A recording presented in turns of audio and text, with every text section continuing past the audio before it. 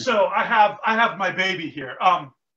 This is a traditional style kamali made for me in the style of Khevsur by Gocha, who's a Georgian swordsmith who lives and works in the Netherlands. I love this sword. This is an early style blade, what would have been considered a type 1. And you can see here on this one, this is a straight blade, right? It comes to an acute point, but the false edge here is not sharpened. Only the front edge is sharp.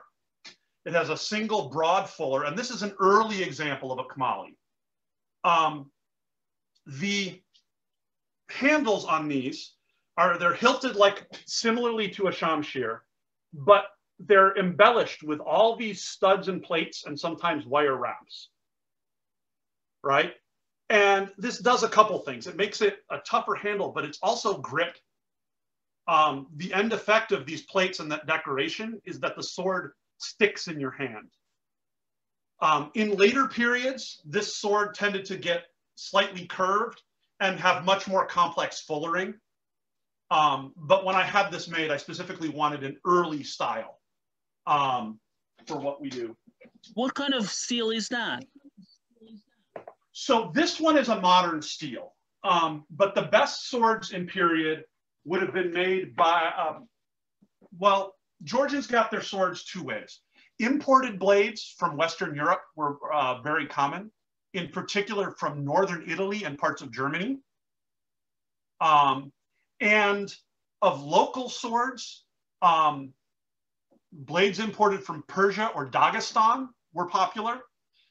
Swords made in Georgia, the very best, the Gurda swords, the well-marked ones, might have been made with Georgian bulat, their crucible steel, which is a really fascinating process of small batch steel making from iron ores. And some of the recipes are literally like, go get a pinch of dust from this road in this village, because it happens to have the trace elements they needed to add. And traditional tests on these involve bending the blades 90 degrees safely, and also putting an iron nail on the anvil and chopping the nail. So, you know, the kind of stuff you see on Forged in Fire, right? Almost abusive tests was what the Georgian smiths would use to determine if a sword was good, worthy enough to bear the quality marks. Do you have another style of sword, Georgian sword, you can show us? I have a second Georgian sword with me in the same style. This is a much less fancy. This is a cheaper make. But other styles of swords that are used in Georgia, and I don't have with me. So, I mean, the shashka, right? The very famous, simple, lightly curved saber with no hand guard and the hooked, you know, spread pommel, appears to have originated in the Caucasus region. It was heavily used in Georgia, and from them it spread into the Russian and Cossacks until that was officially adopted. And there are regional variations. You can tell the difference between a Khevsur, well, the Khevsur tended to stay with the Kamali, but you could tell the difference between, say, a Svan shashka and a Dagestani shashka by the scabbarding, by the hilting, by the, you know. And then the last style would be, that I would say is what you'd call a Satavari, or later the Kanjali. The Satavari is really, you know, the big, some people will translate the name as like dagger brother. And it looks like a Kinjal dagger, just scaled up. There's also the Dashna, which is single-edged, often made from a broken Kamali blade or a Shashka blade. And it will have, typically a kinjal style hilt, but a single edged blade. And there are parallels, as I'm sure you're aware, in Persia to most all of those. Okay, very interesting. Let's move on to heavier weapons. Did they use axes and maces as well? So in Khevsur, not so much the mace. In lowland Georgia, we do see maces. Axes, however, in the mountains, yes. And we do have snippets of that there may have been both, like large woodsman's axe fighting styles, yeah, and also shorter axes and used in pairs. Or used with a buckler, just like you would a sword. We've done a little experimenting with that, and it actually works very well. But there's nothing that I can say, here we have a source for this, go do this authentically Georgian thing. Just bits and rumor, really. Spear was very common in the region as well. And not in Khevsur, but in the Ingush, in Ingushetia, near there, they very often left forks. They'd make the haft of the spear out of a tree branch and leave one or more forks on it. And for the longest time, I wondered why.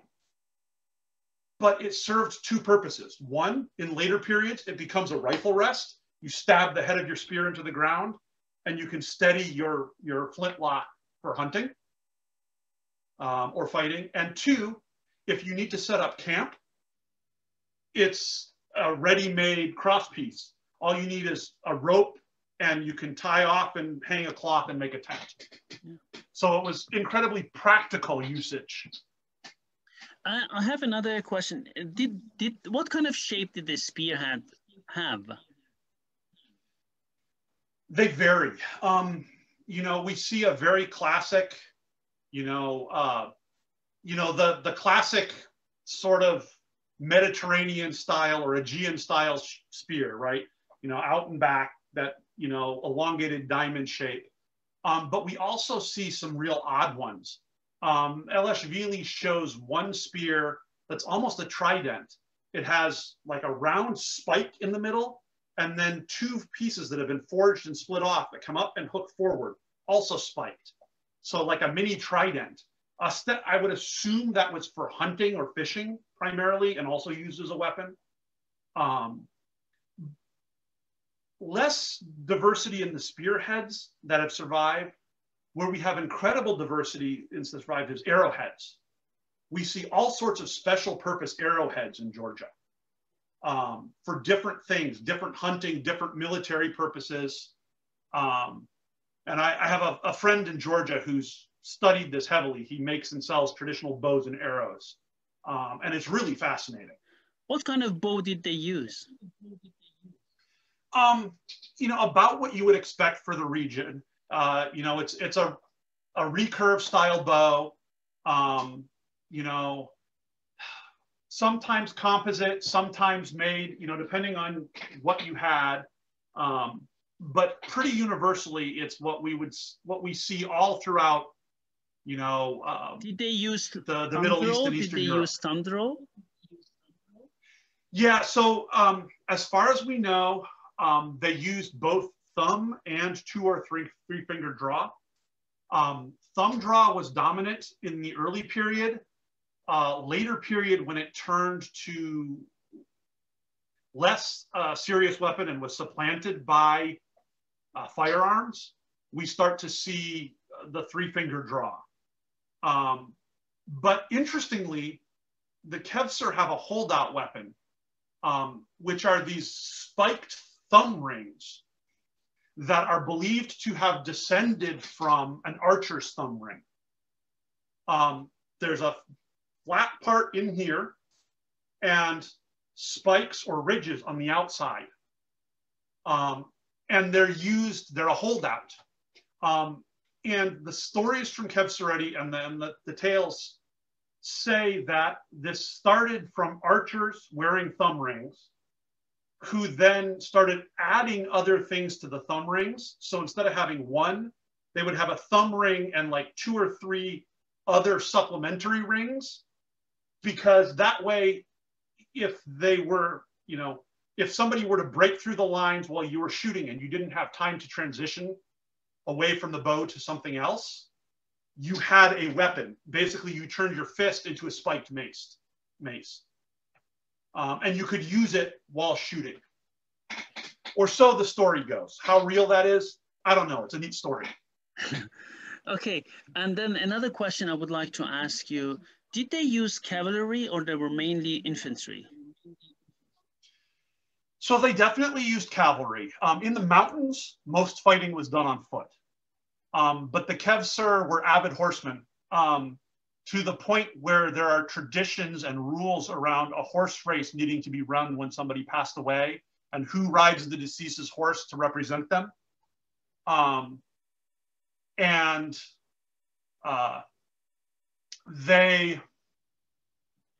They did often fight on horseback. We don't have a lot of sources for that.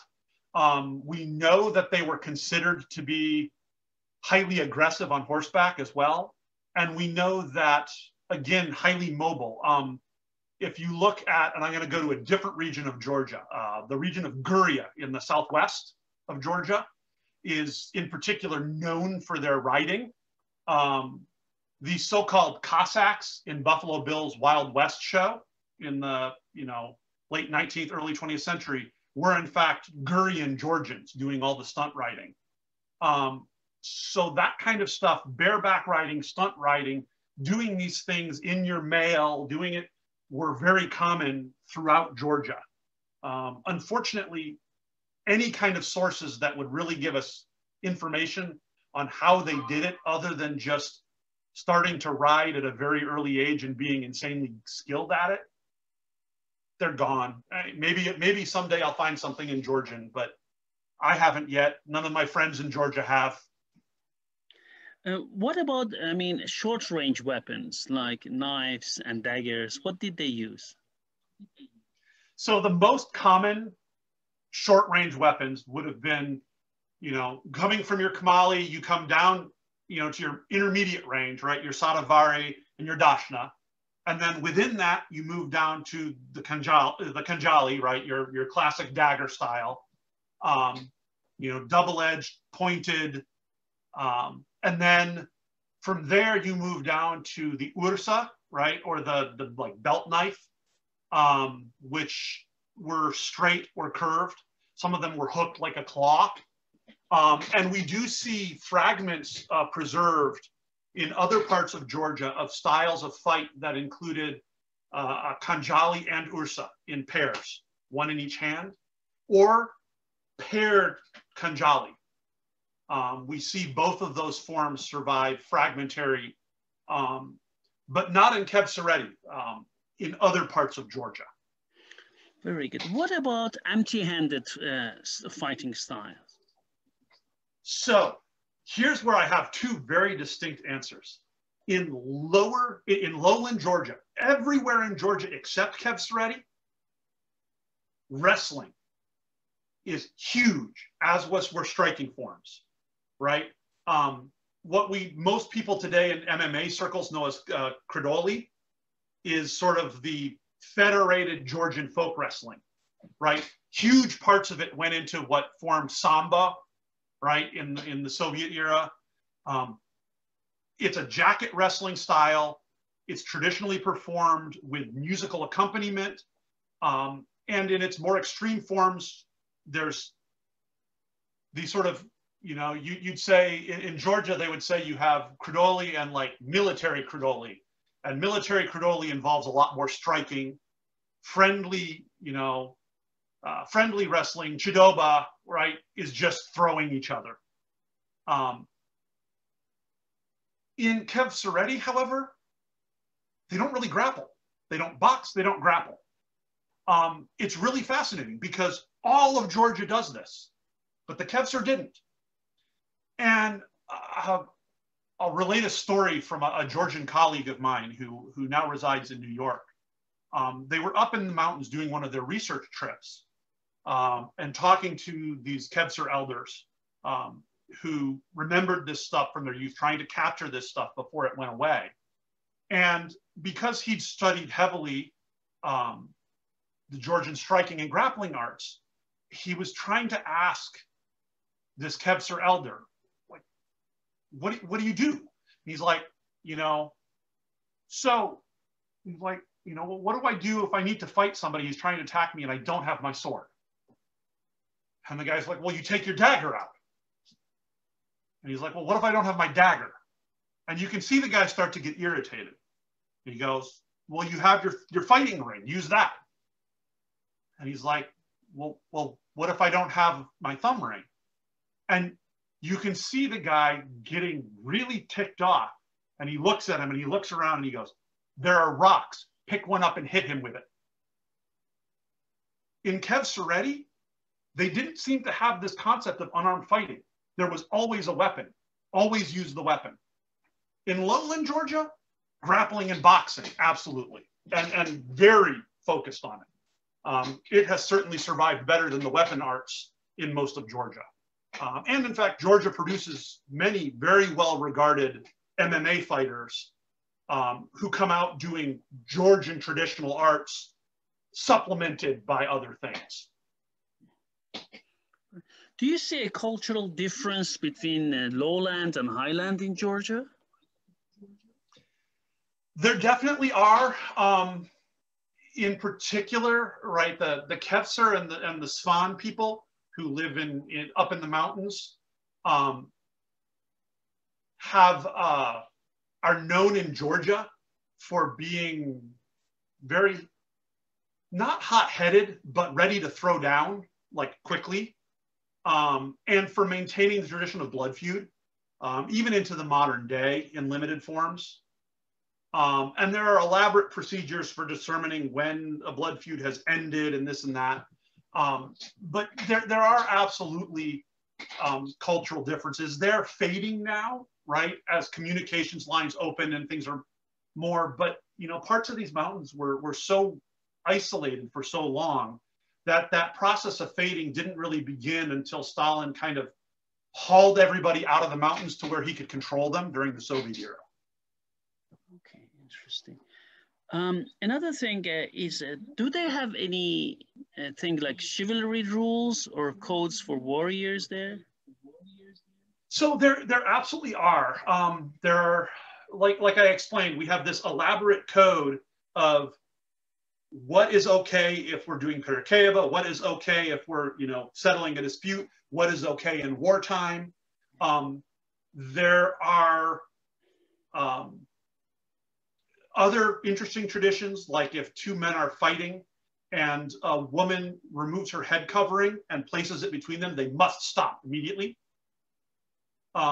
Georgia has an incredibly strong sort of warrior tradition with etiquette and stuff associated with it, going all the way back to the 13th century, to the Georgian national epic at least, right? The Knight in the Panther Skin by Fyodor Rustaveli.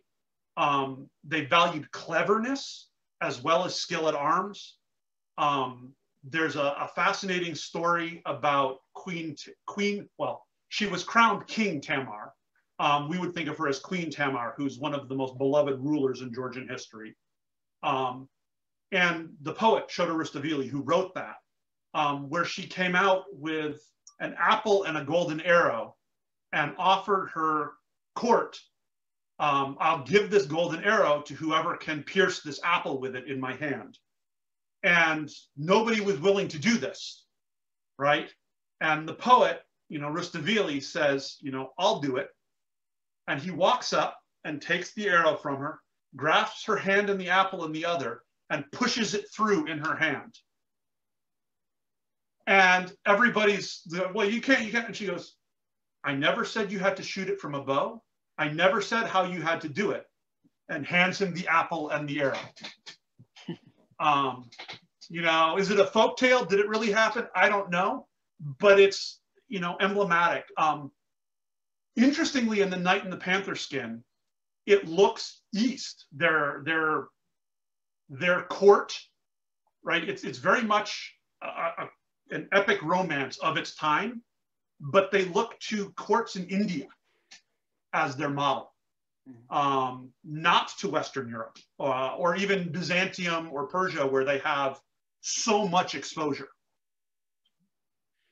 Okay, and very interesting. And okay, Mike, just at the end of our discussion, could you tell us why you said it briefly in the beginning, but I'm just really interested that you mentioned it. Why you as an American are interested in Georgian swordsmanship and martial arts? So really, you know, I got into it by accident. I was looking for something else and I found Elashvili's text. And I started looking at, there was enough picture in it that I'm like, well, this is interesting. It's a sword and buckler system. And I've seen a lot of sword and buckler, but I've never seen anything like this. And so I started translating it very laboriously because my Russian is not great. And neither was Elashvili's, but I had some real experts to help me. And I started poking at it and I started trying to make it make sense in my head. And the deeper I got into it, the more fascinating it became. And now here I am some 15 years later, and I've learned far more about Georgian culture than I ever expected to. I've made some absolutely wonderful friends in Georgia. Georgia has this tradition of hospitality and generosity that is just amazing.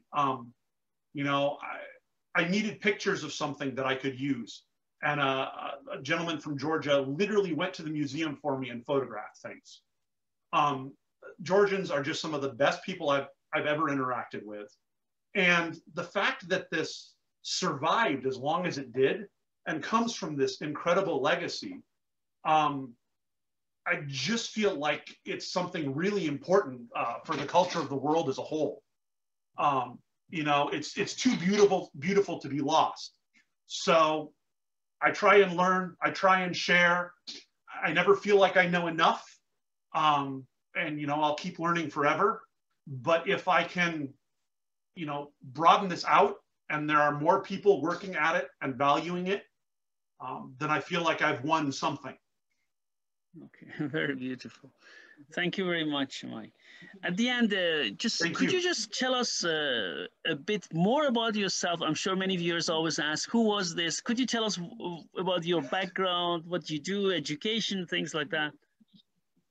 Yeah, sure. All right, so I am 42 years old. I grew up in a small town in Michigan in the upper Midwest. I have been fascinated with fencing since I discovered my grandfather's foils. My grandparents lived with us on an old farm, kind of in the middle of nowhere when I grew up. And I discovered his foils in the closet. He fenced under Bella de Tuscan in Detroit in the 1930s. And I begged him to teach me. And he would not teach me blade work. He said he wasn't good enough, but he would teach me footwork. And I studied footwork constantly from the age of 11 because I wanted to do this. I wanted to sword fight so badly. I wanted to do other martial arts as well. We finally found a martial arts school my father approved of when I was 17, 16, and I started studying Taekwondo there. Had some wonderful time studying that. I went away to university.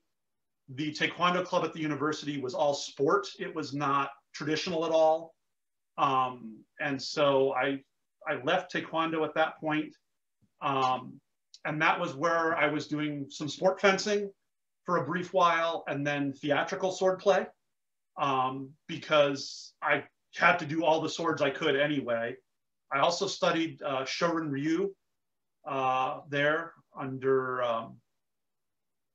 a gentleman who convinced me how I never wanted to teach if I ever got good enough.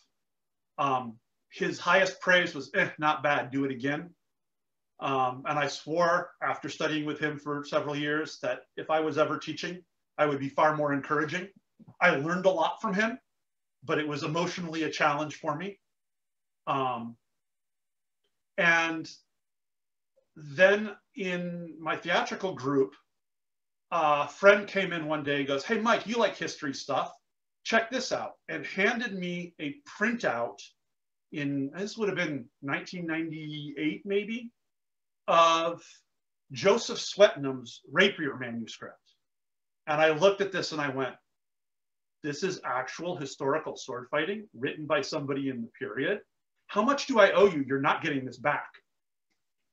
And from there I was lost. It's been historical fencing, you know, ever since. Any way I could get it, you know, studying on my own, you know, working from interpretations. I studied Fiore, Italian longsword, and grappling and other stuff with Maestro Hayes in Eugene when I lived there. Was a wonderful several years before I had to leave for work reasons. I was his senior student when I left. And then when I moved up to Portland, I ended up founding the group Northwest Armizare because I needed practice partners. I wanted to keep training, and swordplay, you can only do so much training by yourself, right? There are times when you need another blade, you need partner drill, you need interaction, some sparring, less I think than most people want to do, but it does serve a purpose in our training. And I've been running Northwest Armizare for 7 years now, I think. We started out as a group doing Fiore because that was what I had the most qualifications to instruct at. And as my interpretation of Georgian has grown, that's become an integral part of our curriculum as well. So my students and my group study both. And actually, when we come back from Corona, I'm in the process of transitioning the Italian instruction almost completely off of me to some of my senior folks that have trained with us for many years, to allow me to focus on the Georgian, which has really become my absolute love. I've sunk so much time and energy into it over the years that I want to spend my time doing that research and bringing that out and writing. You know, I did a translation. I'd really like to get that finished with new photographs and the additional material we've sourced from other places and put it together into, you know, a beginner's guidebook, you know, something that somebody can pick up and go. I spend a lot of time conferring with colleagues in Georgia and in actually the East Coast of the US. Probably the single most knowledgeable person on these arts alive today is Nico Abadzadze, who resides in New York now. But Nico does not correspond much. He's kind of out of the scene. His student Vakhtang Kizaria, however, writes a lot and corresponds well. In Georgia, Georgi Lasabidze has been an invaluable help. Also made a sword for me at one point, that a training sword that I like quite a bit. One of these days, I'll manage to acquire one of his bows. But the challenge has been, you know, Nico and Vakhtang tried to get a school going in New York City at one point in the early 2000s. But it's enough of a niche thing that there's not the density in one place to really make it sustainable by itself. We need to make this material accessible to people remotely, accessible over the internet. Working on trying to get some of these interviews, some of this footage gathered together into a central archive, you know, so that anybody who wants to learn this has a place to go and get it, to learn it, to find advice. You know, because today that hasn't existed. You know, it's taken me 15 years to build a network of advisors and colleagues that I can trust to give me an honest answer when I ask, can you say why this was done this way? You know, and if they don't know, they'll say it. Okay, many thanks. And you're a software engineer. You studied computer science, correct? Yeah, I did. My education is all in computing. I've been doing that my whole life. I shipped my first code professionally at age 14. And I've worked professionally since college on debug tools. I've worked mostly in the fabless semiconductor space. So I've done a lot of embedded networking products. In fact, a lot of stuff I've worked on is in core networking equipment and wireless routers around the world. And these days I work for a machine learning acceleration company called Grok. We're a startup. We've got a unique architecture. We're doing some really cool stuff to make our computers more useful. Thank you very much. It was very informative, Mike, very fascinating. Thanks for being on Razmafzar TV channel. And I wish you a nice day and hope to talk to you soon, Mike. Thank you very much. Thanks for having me.